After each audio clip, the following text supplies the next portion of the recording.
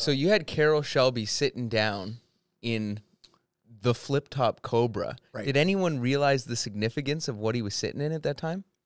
Yes and no. We knew it was a one-off, a prototype, but didn't really understand how special that car was.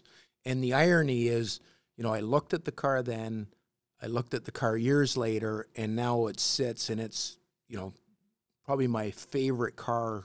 Yeah, for people who don't know, it's just outside the studio. Yeah, I bought it a few years ago, and we restored it, and, it is an awesome piece of history. It's kind of where Ford versus Ferrari starts. It was the last car Miles and Remington built.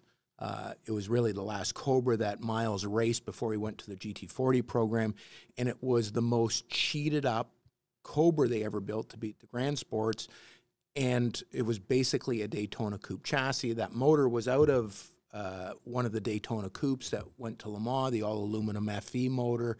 It was just the trickiest, fastest, lightest Cobra they ever built, and then Ford said, "You're done racing Cobras. You're on the GT40 program." Right. Yeah. Yeah, and the look of it, like it's longer, it's got a custom body on it, like it is. It's different than any other Cobra. There's not one part that fits from a regular Cobra onto that car. Right. And there's Shelby just sitting in it. Sitting in it, and 20 years later, Yeah. it sits in the showroom here. That's cool. Yeah.